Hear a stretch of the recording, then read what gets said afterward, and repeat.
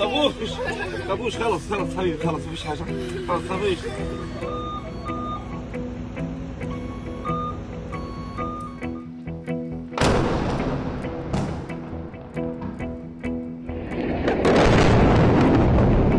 Israeli army by large fights with US military equipment and US military technology.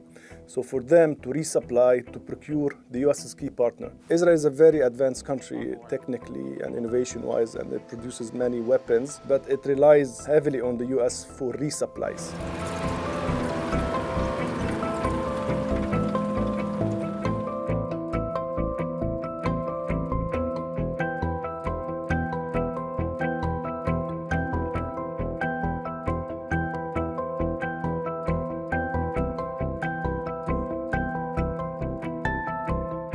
Now Israel is using more advanced, sophisticated weapons supplied by the US, and many of them even are designed to target underground tunnels and underground facilities, so they inflict very heavy damage on a very highly populated area with civilians.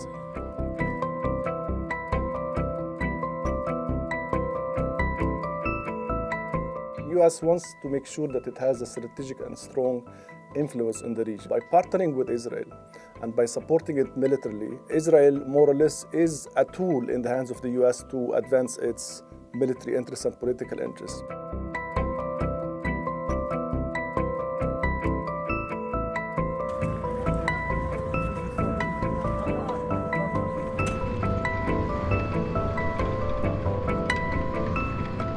The US has lost its leverage to contain its key ally in the region, and that's very problematic. It has not been able to take any measures to stop Israel or to threaten Israel of losing aid or losing military advancement.